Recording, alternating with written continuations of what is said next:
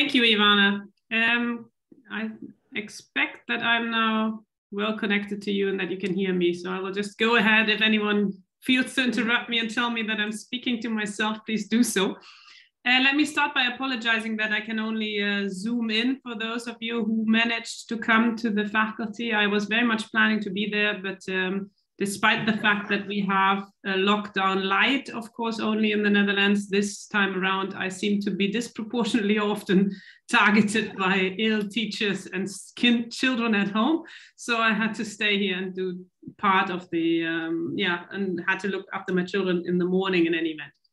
But now I'm glad that I can, in any event, zoom in uninterruptedly. And I would like to start as the director of ACELG, the Amsterdam Center for European Law and Governance, to put this conference a bit into context of ACELG history, if you like, and leave the more substantive words to Ivana. It will be really brief. I just want to highlight that this is our 10th annual conference. So we have been holding annual conferences since 2011 with a short interruption because of COVID, because we had to get used to the new situation, even though, of course, today and tomorrow we will also experiencing the hybridity that is now part of our lives. We have now adapted to it. And in these annual conferences, what we have done is increasingly so highlighted pressing, overarching questions rather than focusing on specific policy fields. And I think this is a big success and also a contribution of a center that spans across many different policy fields and puts itself the challenge to address also the underlying fundamental horizontal questions that come up in these different policy fields. So in recent years, we have focused on issues such as expertise, technological challenges, and we have identified existing narratives and sketched new overarching visions. And I think in this slide, today's and tomorrow's focus on social justice actually fits extremely well. And I'm delighted that Ivana Izailovic, who joined us already a year ago, it's just that in COVID times we see each other less often, has put this conference together and allows us to have an exchange on migration, discrimination, economic governance in light of these overarching questions. And I'm very much looking forward to that. And I also would like to highlight that I think a particular new aspect of these annual conferences are the, let's call them special effects of having the Emerging Scholars Workshop today and having also a panel specifically focused on teaching, which I think suits the topic very well. I think we can learn a lot from it. We can also link it to our ongoing project that we are running together with the Amsterdam Center for International Law and the Amsterdam Center for Transformative Private Law, I believe, which is Sustainable Global Economic Law. So the idea of bringing together the climate crisis and social justice. So here, I think our conference this year also fits very well with that new ambition to follow up that project together with the other institutes at the faculty. And I think we have an amazing program, and I'm hoping that many of you also from Zoom, from home, are able to stay for the entire program and enjoy the discussion. I personally am looking very much forward both to today and tomorrow. And I give the words to Ivana to point us at the substantive choices maybe in the program to an extent. Yeah, so thank you, Christina. Hi, everyone. Hi, everyone who is attending in person, those who are online. Thank you so much for joining us. So my name is Ivana Izailovic. I'm assistant professor at ACELG, where I work on gender, political economy, and law. And they said at first they want to join Professor Eckes in thanking you all for being here, contributing to this two-day event on social justice and EU law.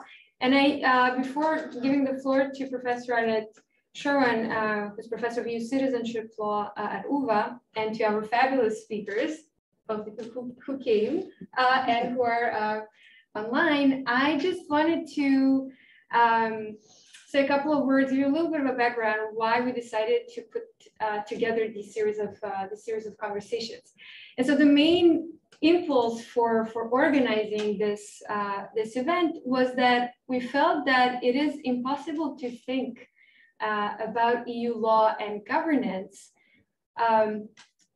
which is at the heart of the ACELG project, without addressing head-on the many challenges that the EU and the world are facing and actually have been facing for several decades now, for a long time.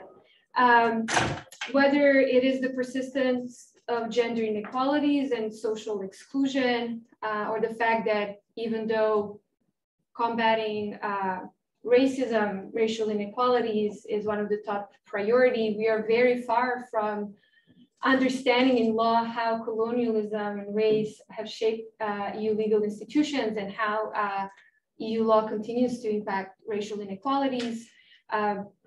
Christine, of course, mentioned the climate emergency that is shaping so many legal reforms, affecting so many legal reforms and EU law. And finally, we are witnessing almost on a daily basis the attacks on the rule of law and human rights across Europe, the European Union, whether it is the threat to the independence of the judiciary or the everyday mistreatment of asylum seekers across the European Union, or the violation of LGBTQI folks' rights. So within this context, we wanted to ask, what does EU law and governance have to do with these challenges or crisis, however you wanna see it? How does EU law contribute to shaping them? How does it reflect them? How can it address their harmful, devastating impacts? And perhaps what are the limits of what the EU law can do? And we brought together an amazing group of speakers who work at the intersection of law and political economy, race, gender, and sexuality studies. And we're gonna think through these issues in relation to EU's management of migration flows, the questions of discriminations and social inequalities, and EU economic governance. And we have also, as Christina mentioned, we have also organized a teaching workshop where we asked scholars to reflect on syllabus design, and hopefully this will help teachers to think about their teaching methods, think about their syllabus, think about articles and cases they assign. So we very much hope that these 2 days, day and a half, will be a great occasion for sharing knowledge, for learning from one another. And I wanna, again, thank you all for being here, again, in person or online. And finally, I'd like to thank Laura Telsma, who's a PhD researcher here at ACELG, for helping me with the smooth organization of the event today. And many, many thanks to Alicia van der Werf for her amazing support in the past couple of months. Organizing an event like this is very hard under the present circumstances. So thank you so much, Alicia, for everything. Okay, so that's it for me. Have a great event, and Schrauwen, the floor is yours. Thank you very much, Ivana, for that nice introduction, and indeed thank you, Ivana and Lara and Alicia, for the organization of the two-day conference, but also of this workshop and bringing together these nice speakers. What we will do in this workshop is having a conversation on migration policies in the EU a bit broader. And we have 4 participants initially in the conversation, and I will introduce them to you. The first participant I would like to introduce, and I do so in alphabetical order, is Iris Goldner. She is Jean Monnet Professor, and I see her nodding in Zoom. She is Jean Monnet Professor of European Union Law at the University of Zagreb. She is coordinator of the Jean Monnet Center of Excellence that is with the name EU's Global Leadership in the Rule of Law. And she's holder of the UNESCO Chair on Free Movement of Persons, Migration and Intercultural Dialogue. She held several visiting positions at Harvard Law School, University College of London, and others, which I will not name all, because then I will be busy for another 5 minutes, I'm afraid. She is editor-in-chief of the Croatian Yearbook of European Law, and recently she published on migration and the rule of law in the European Constitutional Law Review. And in the publication, she takes a critical stance on the EU's new pact on migration and asylum. And I hope this does justice to you, Iris. Secondly, I want to introduce Betty de Hart, who is sitting here. And if you make a noise, the camera will turn to you. Yeah, that's me. It does not. Does it? No. Yeah. We have to later on. Later on. I'm not speaking loud enough. Betty de Hart is a professor of transnational families and migration law at the Vrije Universiteit here in Amsterdam, former colleague of ours. She conducts legal, empirical, and historical research on national and European and international rules that transnational families encounter. What are the views behind these rules is a topic, and the impact on especially the everyday life of transnational families. She received an ERC consolidated grant to establish a research project Euromix, which is on regulating mixed intimacies in Europe. And then I would like to introduce Charlotte O'Brien. Hello. I think it's a little delayed. It's a bit slow in turning, I'm afraid. Charlotte is assistant professor in European Union law at the School of Law and Government at, is a professor at York Law School.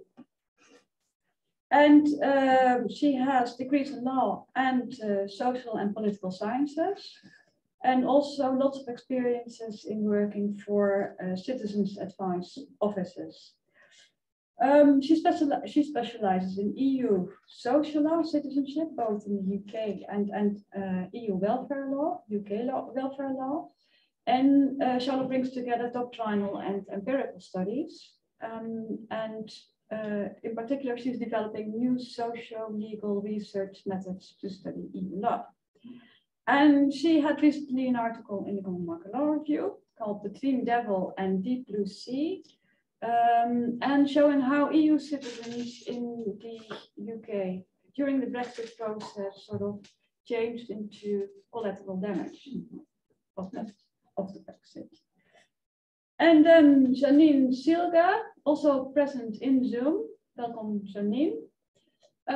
She is assistant professor in European law at the School of Law and Government at Dublin City University.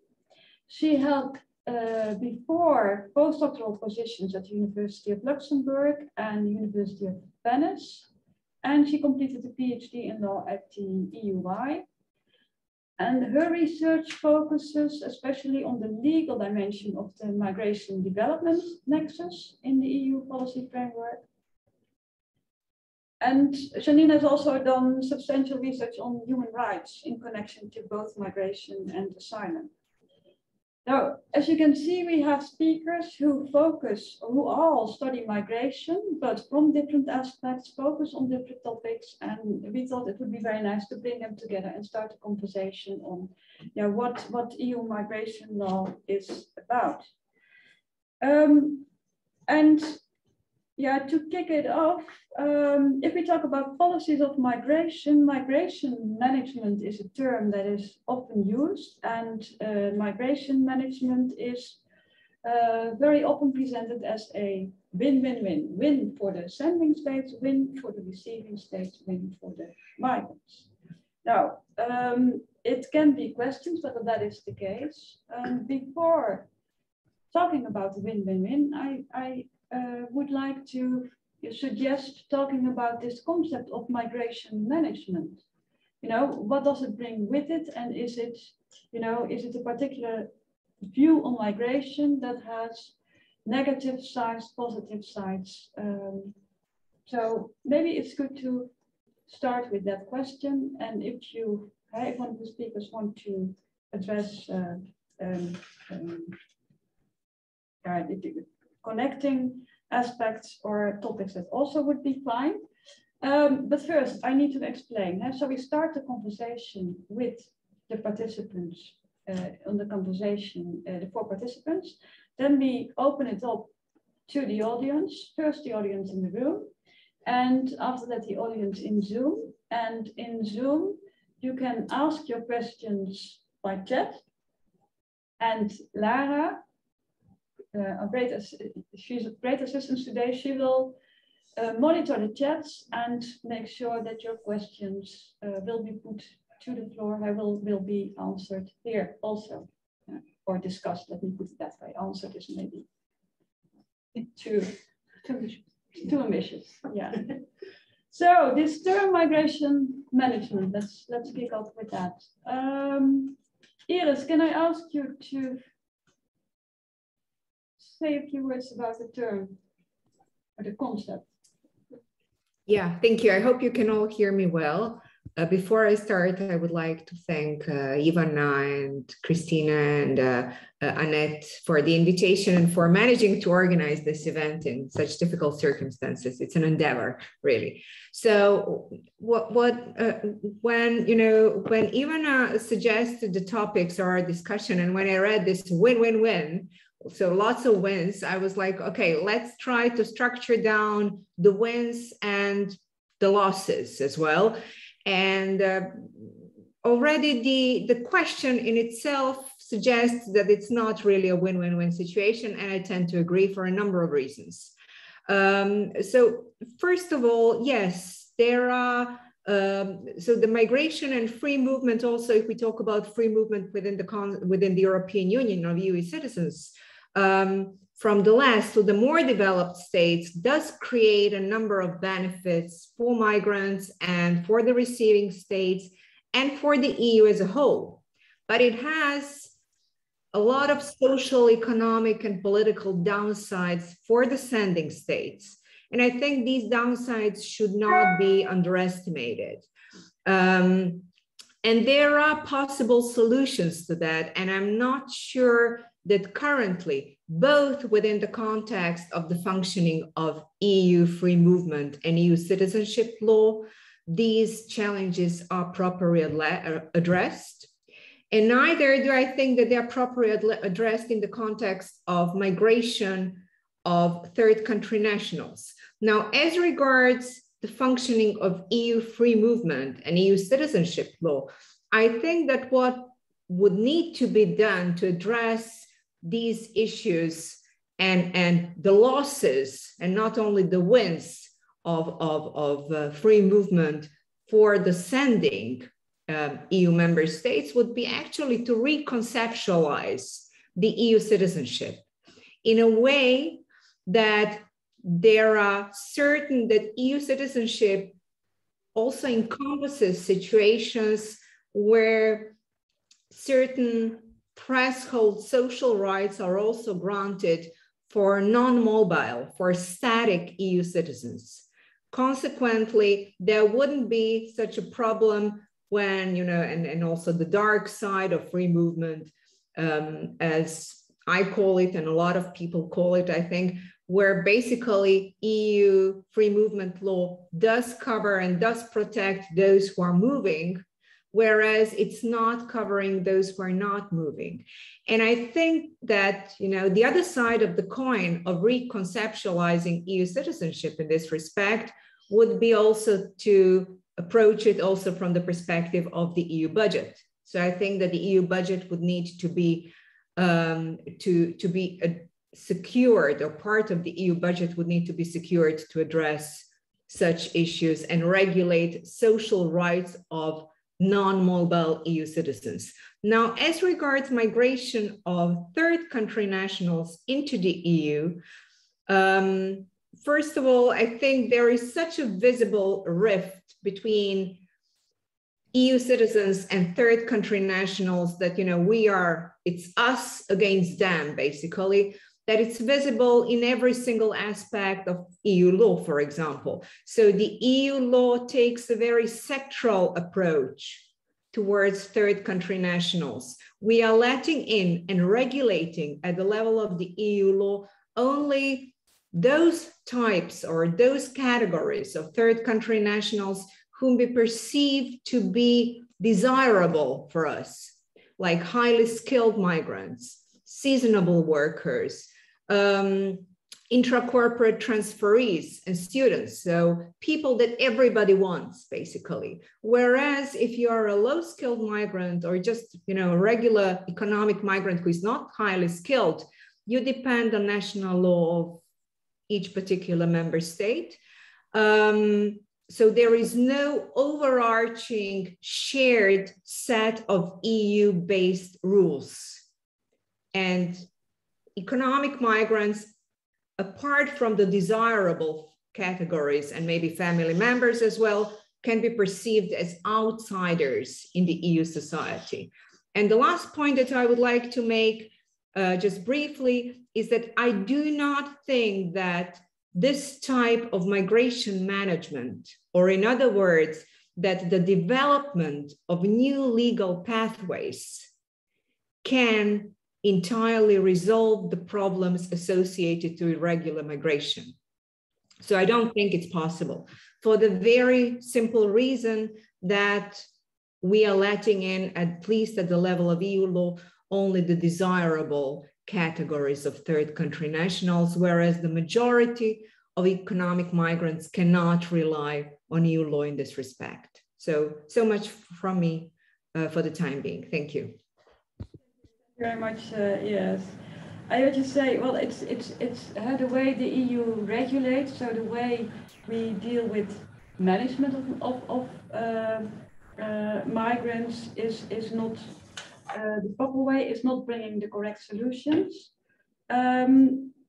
May I bring it a bit back to this concept of migration? Huh? In the EU treaty, we have, this concept of migration management. In the EU treaty, we have this provision that says that the EU should work on the efficient management of migration flows. Huh? So using this term of management. Now, what does it include? Does it bring with it looking at people in this very economic, maybe, way? Charlotte, would you like to comment on that? Well, I would, but actually I'd like to sort of bounce it over to Betty, because I think you had a really interesting critique in the notes that you circulated of the concept of migration management. Is it okay? Yeah. I'm glad to do that. Thank you.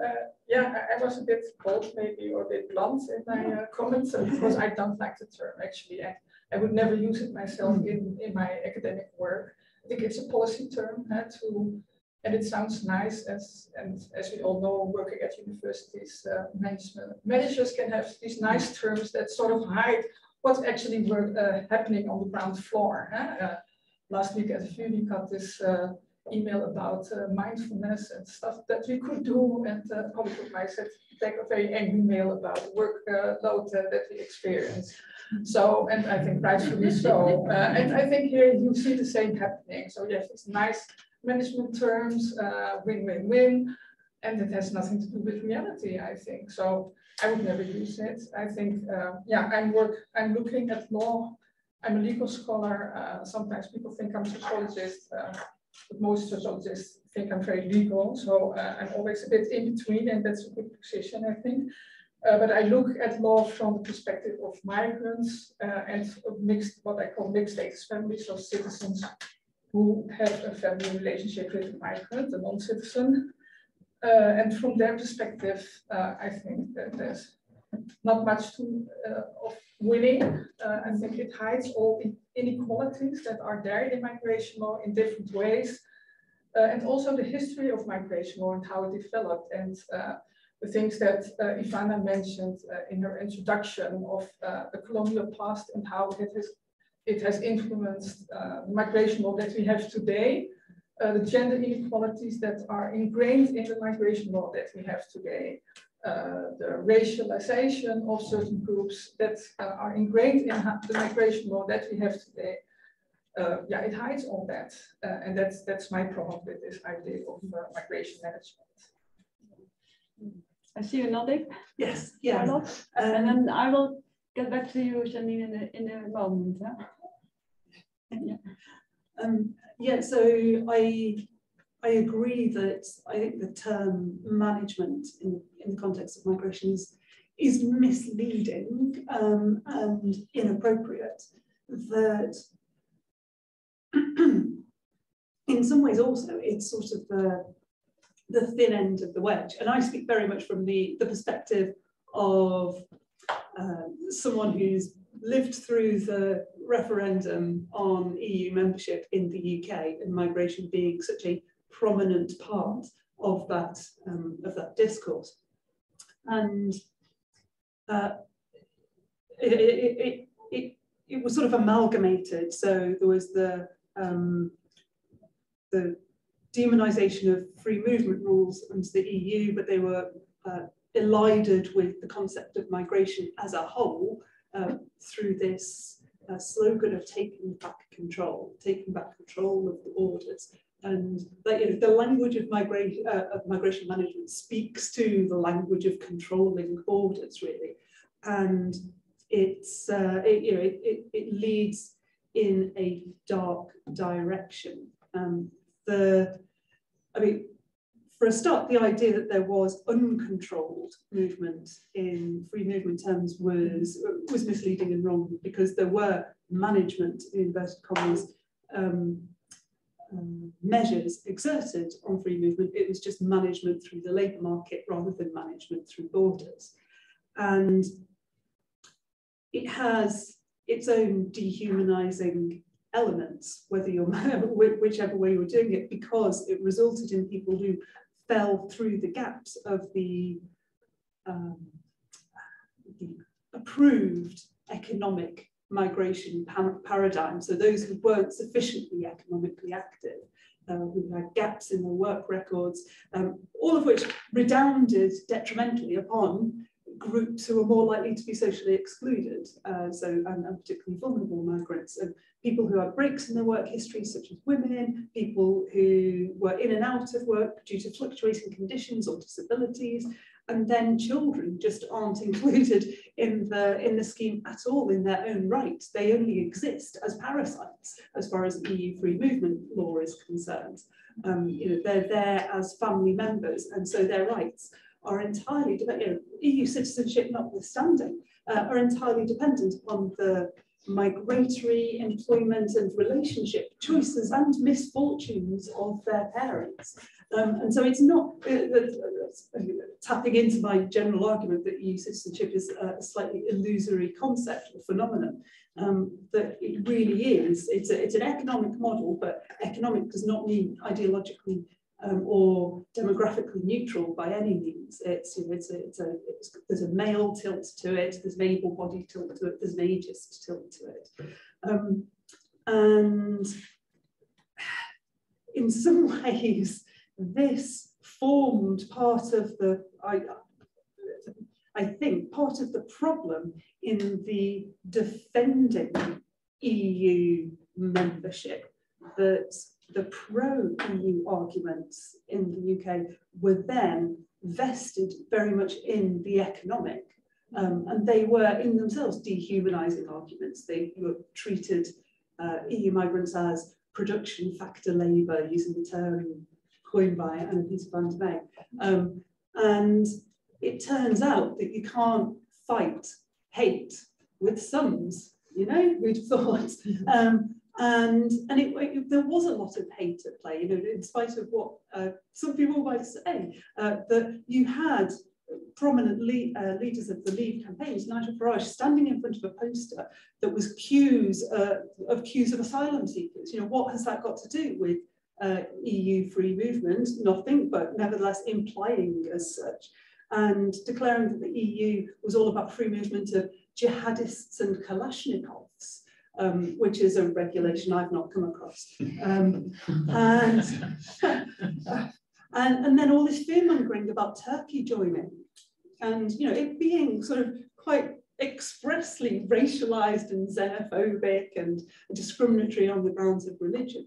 So there's a lot of hate at play that kind of bound up EU free movement with migration at large. And it turns out a purely economic argument, which is a dehumanizing argument, is not really the best place to actually argue against all that stuff. And so I guess it's essentially an appeal for a bit more love in the debate, I guess. As we've seen, you throw the beast red meat, they want more. The ending of free movement has not sated the anti-migration elements in the UK. What we've ended up with is just a sort of a pivoting of which migrants can we now focus our hatred upon. And so all of a sudden there's this huge increase in salience of asylum seekers and people who are crossing the channel. And it's become emergent that actually the numbers haven't actually increased that much in recent times. It's just that the government finds it politically convenient to focus upon them, and now is advocating, the Home Secretary is advocating migrant pushbacks and talking about getting into arguments with the border force if border force employees refuse to force people to drown. So yeah, migration management is the thin end of a nasty wedge. Yeah. Well, thank you for that contribution, interesting contribution, and yeah, I think it's also what you're saying. It's also terminology, efficient management. It is sort of economics already, and then when you address only the numbers, it is a bit like Max Frisch once wrote, we asked for workers, but we got humans instead, and then the "but we got humans instead" is totally forgotten in this discourse. Huh? Yeah. Janine, we were already talking a bit about the history of migration policy and the racial elements and the colonial aspects of it. You've been working on the migration development nexus, and I'm sure that you can tell us a bit more on this migration management idea in that context. Thank you very much, Annette, and thank you also very much both to you and Ivana for invitation. While listening to you, I just wish I could be there with you because it's a wonderful conversation, and I would have loved to meet the new colleagues and to see you all in person, but next time, hopefully. So as you mentioned rightly, I'm coming mostly from the migration and development nexus approach. But just as a forward on the notion of migration management, because perhaps we're not being entirely complete on this notion, and I just wanted to highlight that actually this notion from what we can understand of its history actually comes from an evolution from the zero immigration policy that came in the aftermath of the oil crisis in the 70s, and it was developed by Bimal Ghosh, who actually saw that as a progressive way to move beyond the zero immigration policy. So we perhaps have to do some kind of justice to this notion. But apart from that, I totally entirely agree with all the critics that were expressed by the former speakers, and I totally echo them as well. Perhaps one, I would not say an entirely positive side, but perhaps one side that has broadened, which migration management has brought to the table, is the fact that rather than an approach focused on purely state control, that based on an individual state control of immigration, now I would say that we are still in the framework of control. And I totally agree with the former speaker, and especially Charlotte, you were mentioning that. But I would say that now the control has been pushed to the international level. So there is now an international cooperation to achieve more control over immigration. So from the government's point of view, per se would say that yes, perhaps there's a form of, I mean, this issue has been pushed to the fore at the international level, so it could have shifted to the right side, because broadening the perspective and also bringing in the perspective of sending countries, for instance, could have shifted the debate towards a more liberal approach to migration management. But unfortunately, as we've highlighted now, so far it has not been the case. So perhaps, I mean, I totally agree with all the issues that were brought to the table so far. And as you mentioned, this notion of migration management also equals a certain vision of what we could understand by development. And in this sense, I want to echo what you were mentioning, Iris, about, you know, the fact that within the EU legal framework, there is no protection for those who are not moving. And actually, I think that it is perfectly about this certain vision of economic development, which is common both to the EU and I would say to the rest of the world, probably. So in this sense, I totally agree with that. So on that, more precisely, I want to say that the migration management paradigm, as we know it currently, does not really bring a critique, actually does not at all bring any critique to the way in which the economic forces that are at play in the migration processes are actually taking place. And in particular, they do not address the way in which the neoliberal globalization, which we know now is both undermining development or the reach for the goal to achieve a more equal development, and the way in which migration is taking place. And this clearly reflects in the binary between so-called highly desirable, highly skilled migrants versus those who would be lower skilled and non-desirable for different reasons, including in connection with racial and other types of stereotypes. So in this sense, this approach in which migration management has been conceived is completely uncritical, in my view, and completely overlooks migrants as human and their rights as a consequence. And it actually, in my view, and when coming from this perspective, aims at maintaining the economy's status quo. That's what I was trying to express, rather than questioning the role of the current approach to development as being mainly based on capitalist rather than human development as we know it now. And to just give an example stemming from the EU context, I think that it's particularly clear when it comes to the migration of people whom we might, or the movement of EU citizens whom we might label as being poor or poor Europeans, whose presence obviously in the member states is not considered economically beneficial. So while they may be protected, so they are not within the same conceptual framework as third country national, this is clear. So they are protected, for instance, against violent forms of expulsion, they still are facing considerable social exclusion. So I think that the common denominator between what we may call the free movement of persons within the EU and the broader context of migration at the international level, or migration management as we know it today, probably boils down to the notion that we have of economic development, which is completely not critical in the current context of migration management. So I don't want to to speak for too long, but thank you so much for giving the floor, and I hope that I will be able to come back to the discussion later on. Thank you. Sure, it will. Thank you for this. Listening to you, so the win-win-win,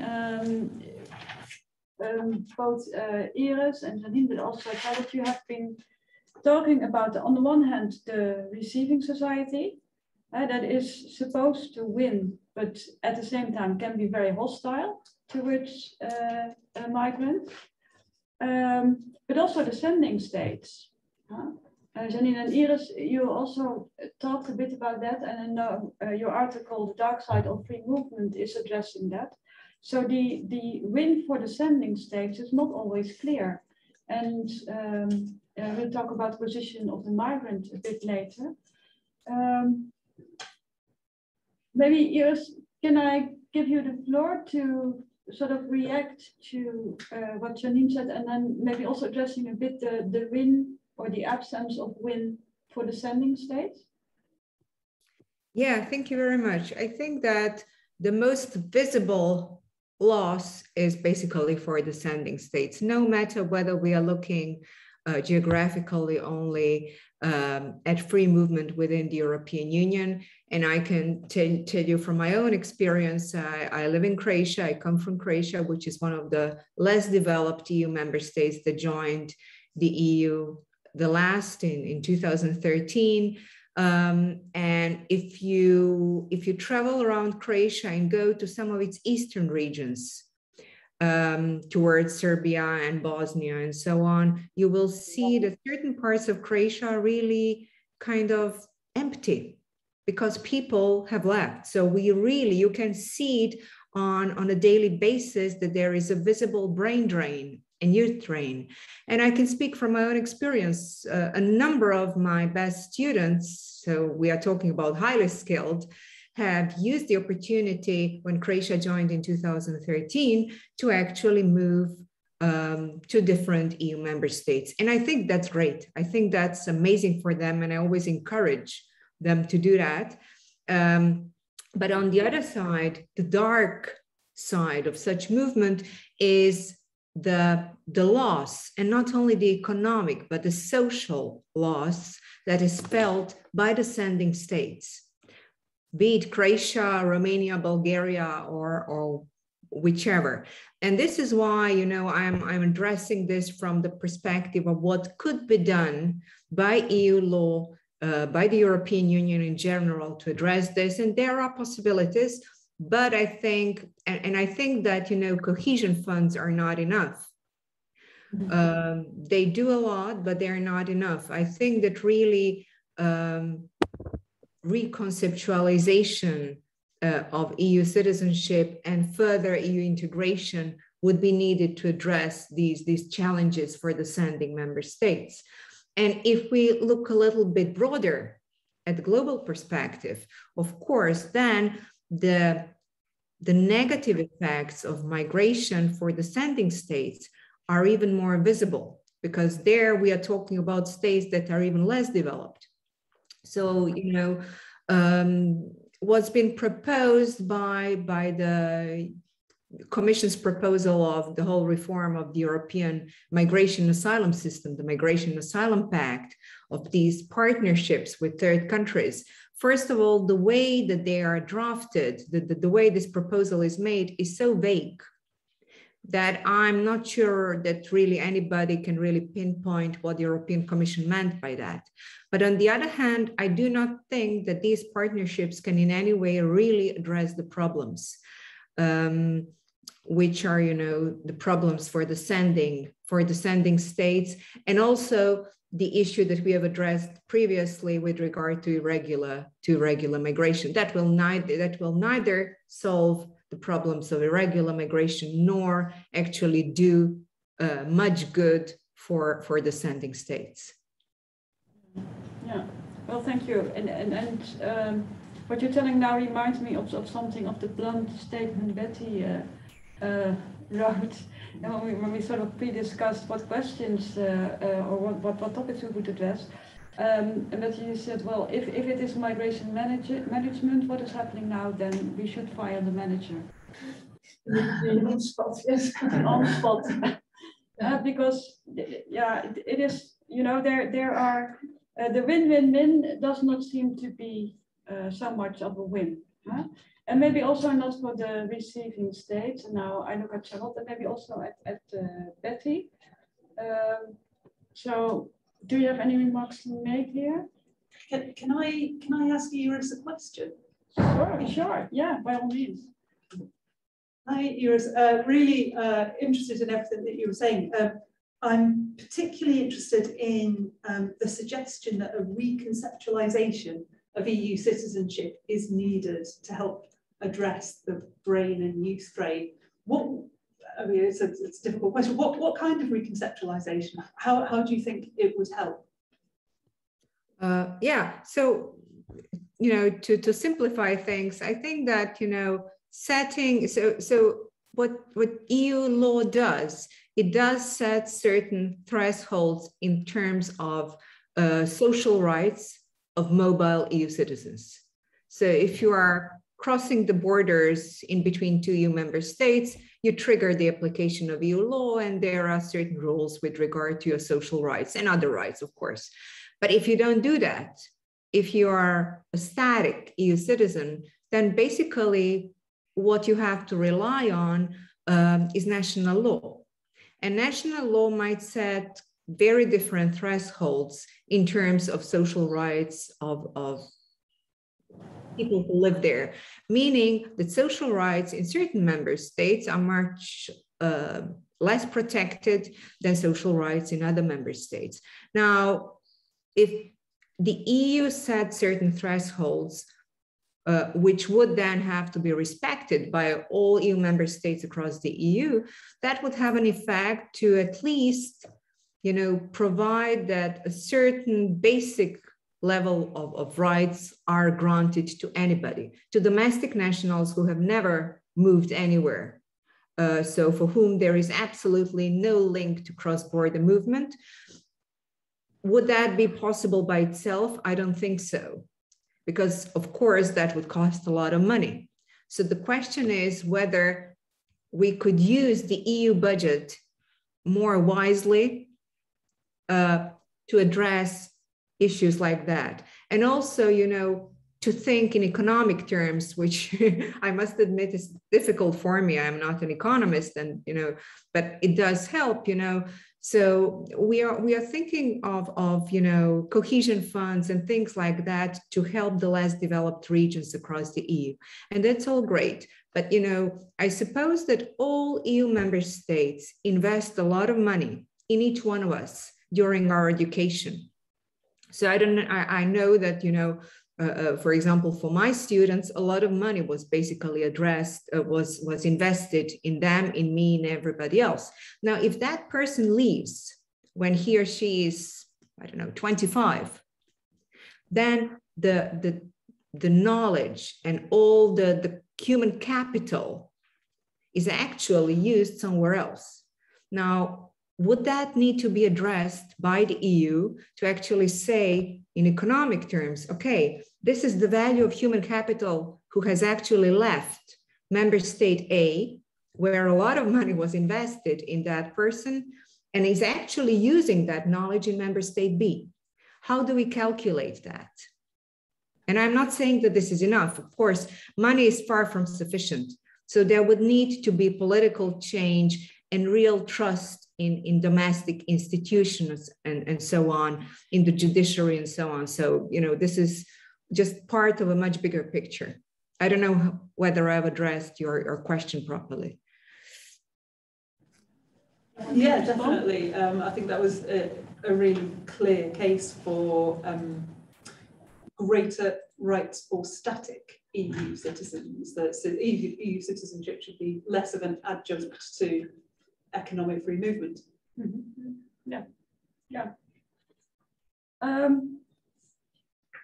You want to step in here, or? Yeah, well, many interesting things have been said. On the relationship with the sending states, I again would like to refer to the history of colonialism. As authors as Atshuna have put forward, has he pleaded for making labor migration possible as a rule, regardless of highly skilled or not, as a sort of paying a debt for what European states did in the times of colonialism. And so, of course, first we went there and then did all kinds of things that benefited us as European states, and then the states became independent and returned people into non-citizens, and then said, well, and now we are going to manage migration. And that's also so that's one point on your question about that migration does not benefit the receiving states.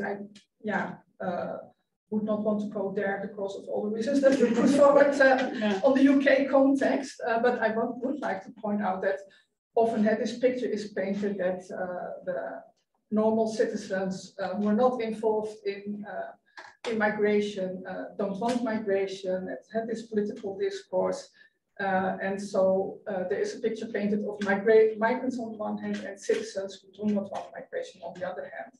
And part of my work is also to destabilize this categorization and to point at the fact that, for instance, the sponsors of family migrants are most often citizens and also often born citizens and native-born citizens. So this also makes clear that family migration that is often seen as something that comes automatically after labor migration and after asylum is something of an independent force. I think that's important to point out. On Iris' point of reconceptualizing EU citizenship to benefit static citizens, if I understood correctly, I think there's also another way to do it. And several member states have done this in the past, and I don't think that caused many problems. It's just that treat them as EU citizens and give them the rights that EU citizens have in Union Citizen Directive. So what's the problem of that? Belgium did it, Austria did it. At some point they decided to leave that policy because they saw all kinds of problems connected to that in terms of the threat of too much migration, etc. But I think that's a very easy solution that could, and that has been tried also by the European Commission. But the negotiations started. That's what the European Commission wanted, but member states didn't want it. But it's a very easy way to solve this issue. And then you're correct, especially in the field of family migration. And yes, this is in the Netherlands. We do have national law is far stricter. It used to be stricter than the family reunification directive. Yes. Maybe so we talk about a bit about the win-win for the state, but maybe also as the migrants. And Janine, may I ask you if you want to respond to what has been said before? You're very welcome. But also, if you could talk a bit about how you view the win or the not win for the migrant and the position of the migrant in a host society. Thank you very much, Annette. I was listening to all of you with much interest. Actually, when I thought about this win-win-win, I could find some win for the receiving state, obviously, in terms of migration management, because they managed to maintain this control-oriented dimension of migration, which we know. Some wins as well for the sending states, because actually I think that, I mean, you are mentioning Croatia, Iris, so I'm not so familiar with this the situation in this state, but there are some very powerful sending countries, such as Morocco, for instance, which really have some negotiating powers. To some extent, also Mexico. Obviously, they are not in a similar position to receiving states. I totally agree with that, but I would not say sending states has been completely deprived of any capacity to negotiate at the international level. But where I really see the biggest loss for me is for migrants, because migrants do not have, there is no, and there I'm actually thinking about the global compact on migration. There is nowhere any institutionalized framework for migrants to express their interests at the international level. So they really seem, we talk about this win-win-win, but there is no, it does not reflect from the institutional point of view, not at all. And when it comes to their human rights, of course, they are mentioned in theory. I mean, we know about this discrimination, but nowhere is this question that there is, that the legal status of migrants is actually a real issue, because, I mean, yes, the compact mentions that regardless of the status of migrants, they should all be entitled to fundamental rights. But what about the effectiveness of that? We can all see how this is complex. And I think that even, I mean, we were talking about this, this lack of perhaps of social and intellectual capital that leaves a sending country to, I mean, social capital. And there I really wanted to echo, I don't know if it was Charlotte or Betty when you were mentioning, you know, I think it was Charlotte, you mentioned, you know, children as parasites.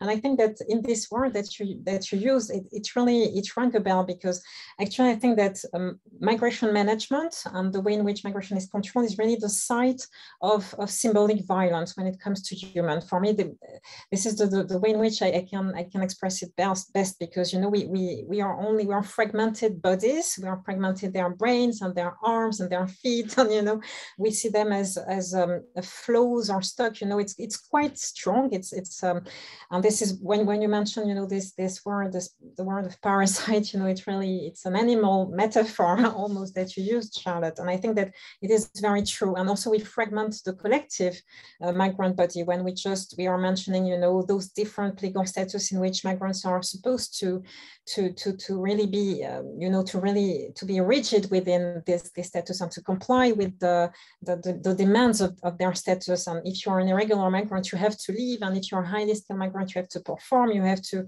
give back, and, you know, to the sending country, and to give as much as you can to your receiving country. So for me, when I mean the heart of my critique to this win-win-win axis would really go to the fact that the greatest losers for me are migrants, because they are not visible at the institutional level, mostly for this reason.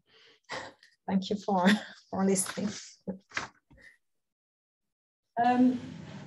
Yes, would you like to comment, or Charlotte, Betty? If I could, I really agree with everything Janine was just saying, particularly about the dehumanizing and the sort of almost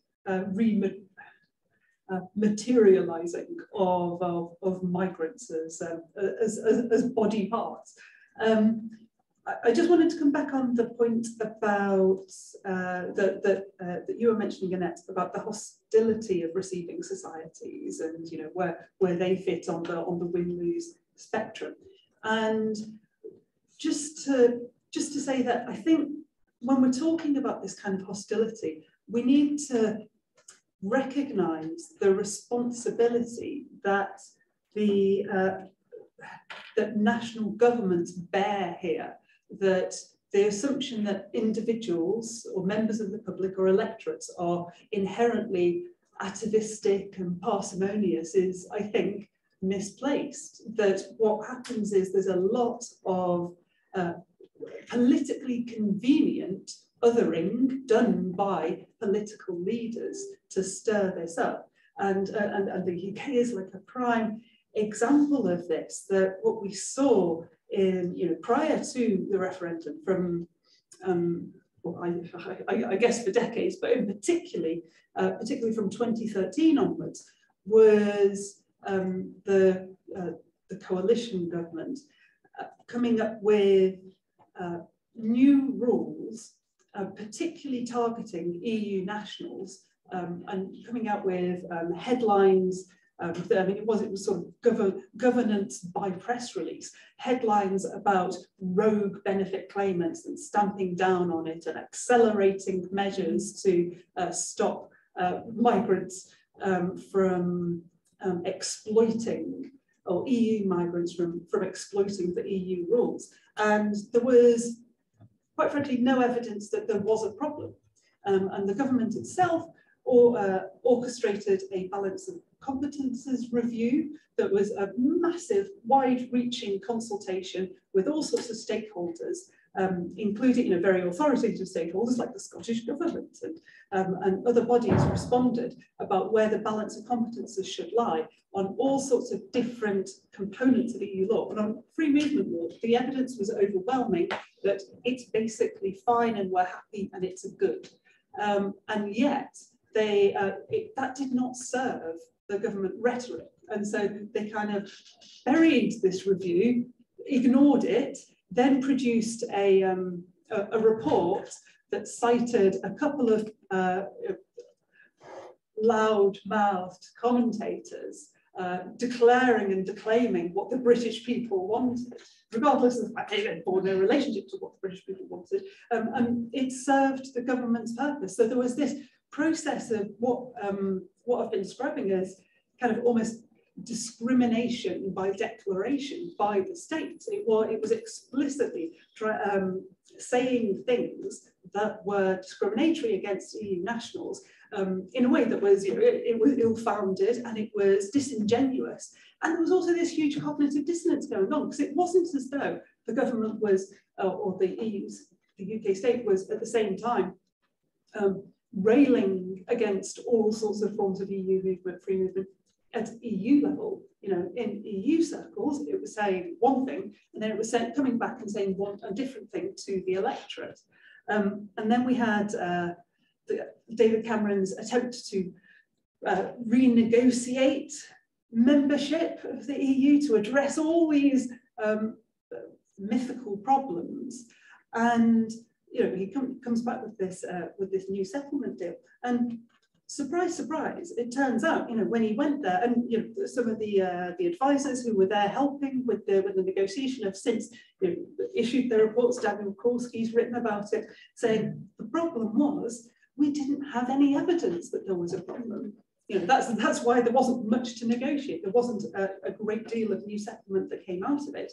And yet what they came out of it with was this promise of a potential benefit break, and the EU Commission saying, oh yeah, we think under the circumstances the UK would be entitled to use it, and all of that was massively disingenuous as well. And I think that was that's a moment of shame for the EU Commission at that point in time, because they were bending to what was essentially conservative rhetoric that supported the ideology of a particular political party, not social reality.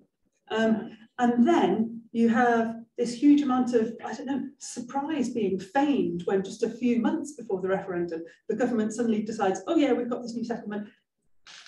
Electorate, you should vote to stay in the EU. Having dripped this poison into the ears of the electorate through the media, explicitly through the media, for years, and having said up until like February 2016, oh, there's a real problem with EU membership, and we really need to renegotiate it, and there's this issue with free movement and all these benefit tourists. The idea that they couldn't suddenly do a U-turn in that tanker of hatred. In retrospect, it seems kind of unsurprising that wasn't, that they didn't manage to win the referendum on that basis.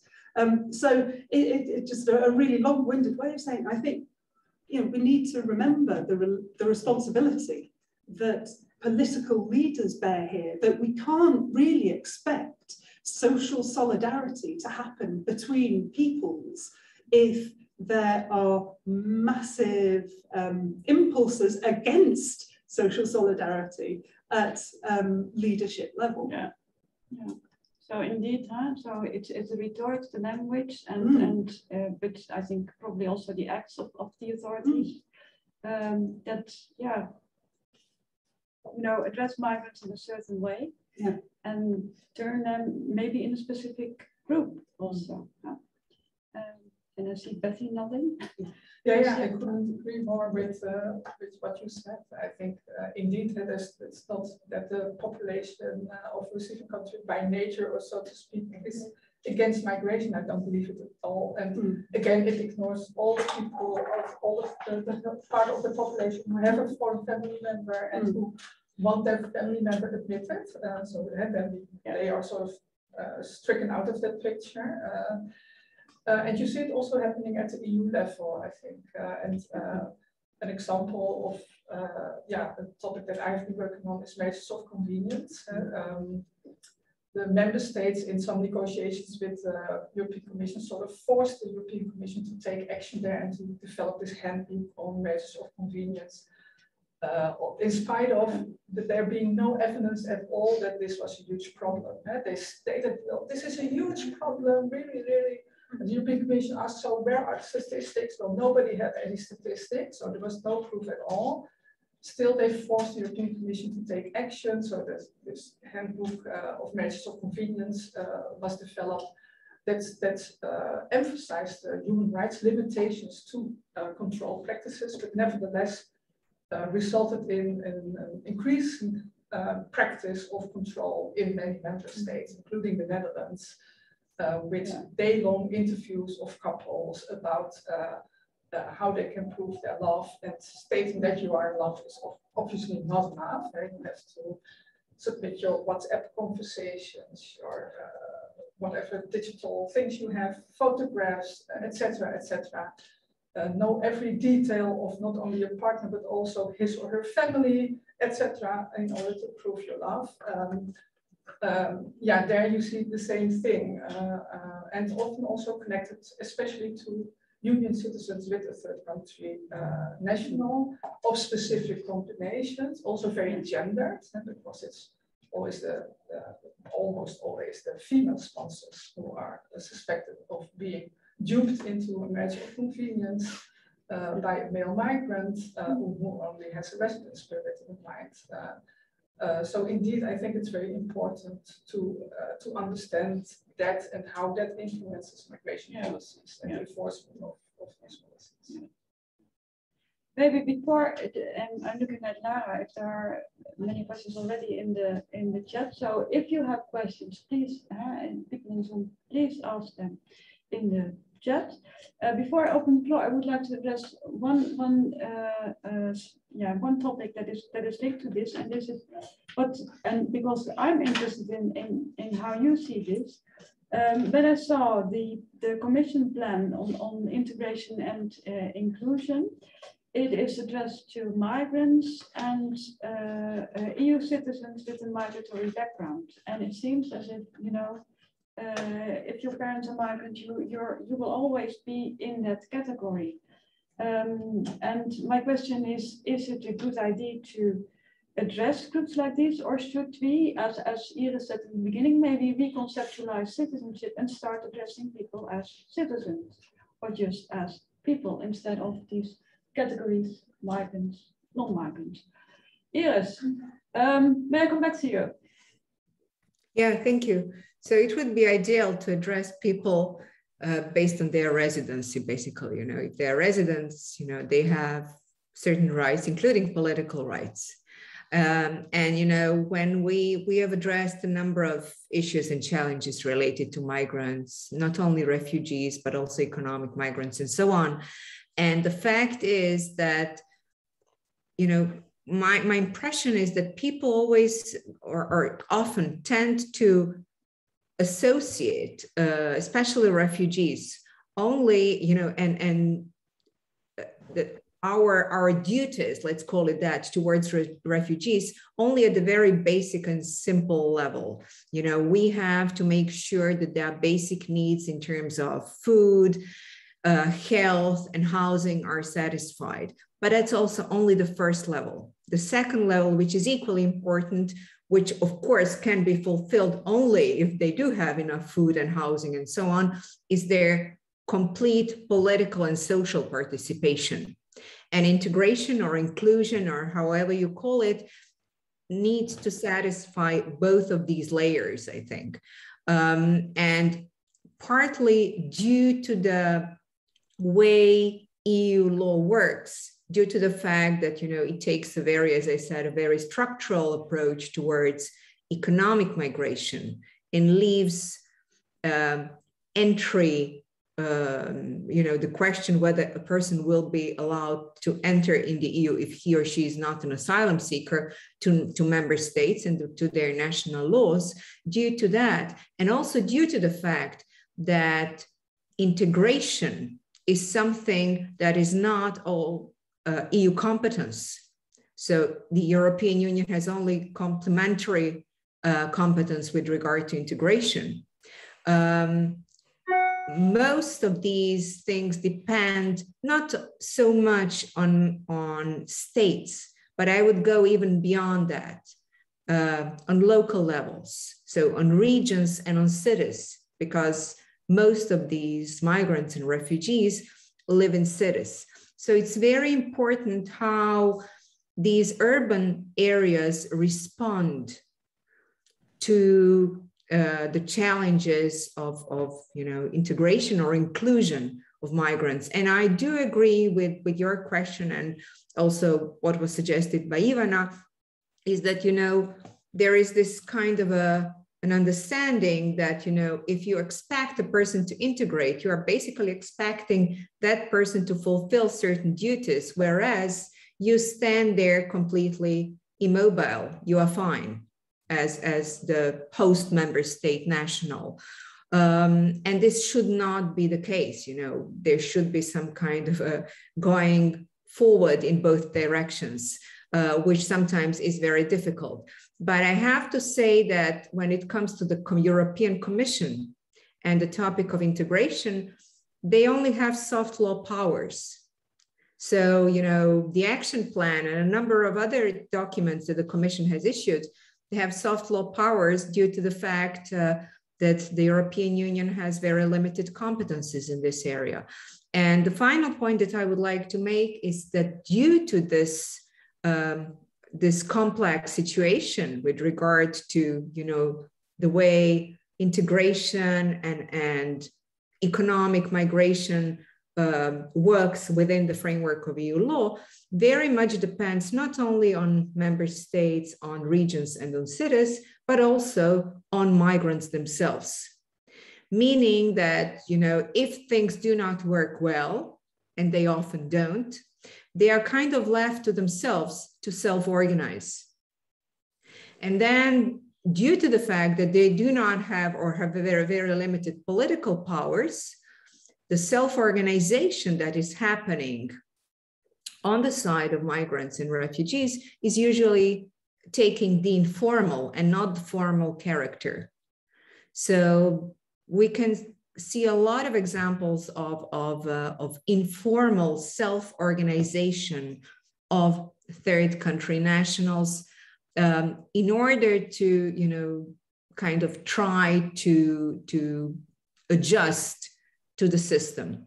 And the whole idea is that this self-organization can be seen as a kind of a mechanism of supplementing or of substituting EU level or national level protection of their, on the one hand, basic needs, and on the other hand, social and political rights, when these needs and these political and social rights are not protected sufficiently by the EU and by the host member states. So thank you. Thank you very much. So treat people based on residence and make sure that there is inclusion, and that works both ways. Huh? So not only duties on the migrants.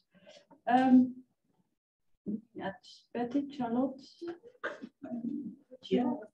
something, and or Janine, maybe, because all of us together.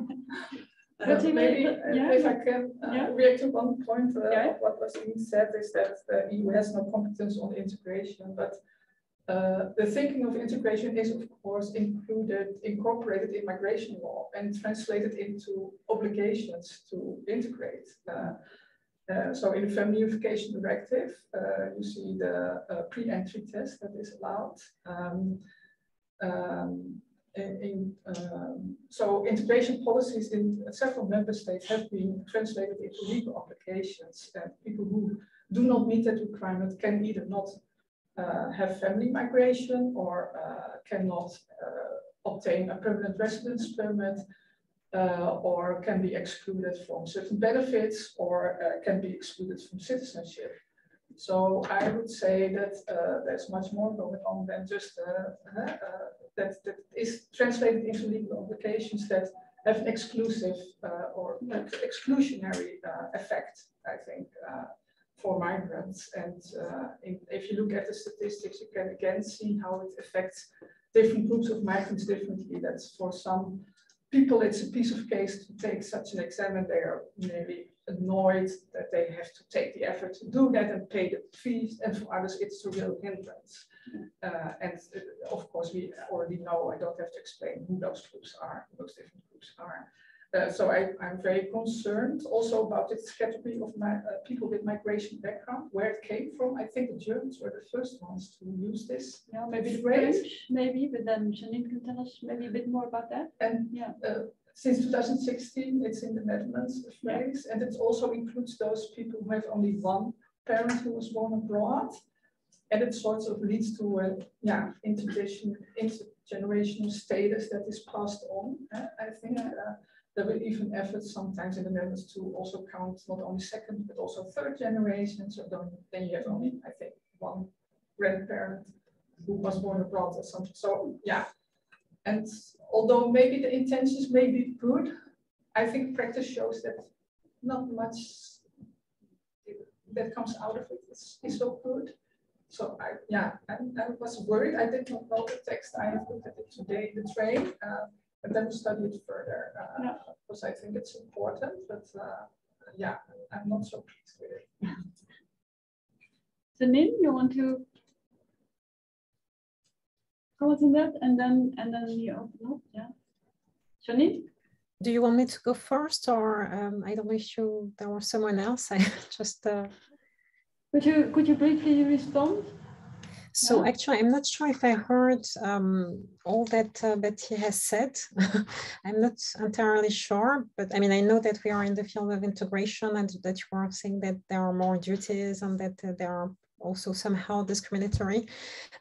So when it comes to mentioning EU citizens with a migrant background, and when I actually read the document which you mentioned in the questions, what struck me is that probably, I mean, probably, Betty, you're right, the intent is good, but I think that more than that, it is an acknowledgement that, which is the first step, hopefully, it is an acknowledgement that something has gone wrong with the immigration history of the EU member states, or at least with the immigration history of some member states. But the problem is that in the way in which this is framed in the Commission document, it does not tell the whole story. And it's as if, it did not want to do so. And the end result is that actually it makes, I think that it echoes what you were mentioning, Betty, it makes migration being the same as reflecting a kind of stigma on which further discrimination can actually be applied. So, and it's also transgenerational, as you were mentioning. So I think that the way in which this is framed is actually not the best. And in this sense, I also wanted to mention, the way in which the Commission approaches the issue of radicalization without really going deeper. And I think that if we are to talk about the integration issues, if we want to label it in this way, of migrants, obviously, but also of EU citizens with a migrant background. What does this mean? We would have to unearth the history. We have to unearth also to think deeper about the way in which migration is actually not probably the primary issue, but perhaps a symptom of something wider also going on at the economic level. There is a distributional issue at the heart of migration processes. So, and also the lack of solidarity at the international level. So, and I think that when we talk about integration, it has to go deeper, because the lives of people obviously are deeper. And just on this part on radicalization, I think that it is extremely scary, because it was, I think, probably the most scary, I don't know, phenomenon that happened in the recent history of Western Europe, on the realization that there was a part of the society that could actually turn against their own country.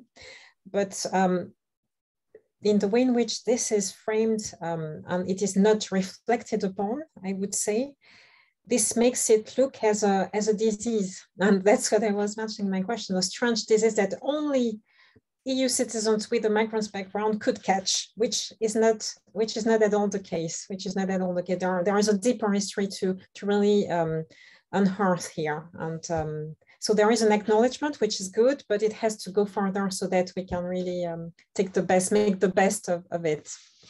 Thank you. Thank you. Charlotte, quickly, and then I open up to Christina has a question. Oh, can you be? Can I just briefly respond? Yeah, very briefly, and then Christina, and Thank then, you. if anyone, also have a question.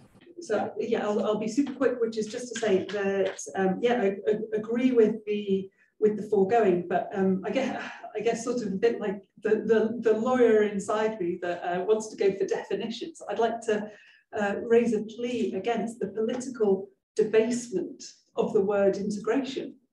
That the word integration means the coming together of different parts to form a whole, a new whole. It does not mean, as it is being used, assimilation. And yet it's all being posed as some sort of one-way assimilation process where migrants as this body bear this responsibility. Whereas actually, and this is going back to your point, Annette, as to whether we should be referring to migrants and EU nationals with a migrant background or just citizens. And I think we should be referring to citizens because we should be recognising that we all bear a responsibility of integration, of not just adapting these individuals, but adapting ourselves. And recognising that migration shapes society, and never mind individuals, society has a migrant background. Yeah, that's it. Okay, thank you. Thank you for that. Christina, though I said we open up to the floor, but you know, I'm a lousy chair because 10 minutes past time. So let's have the discussion for everybody. Christina, you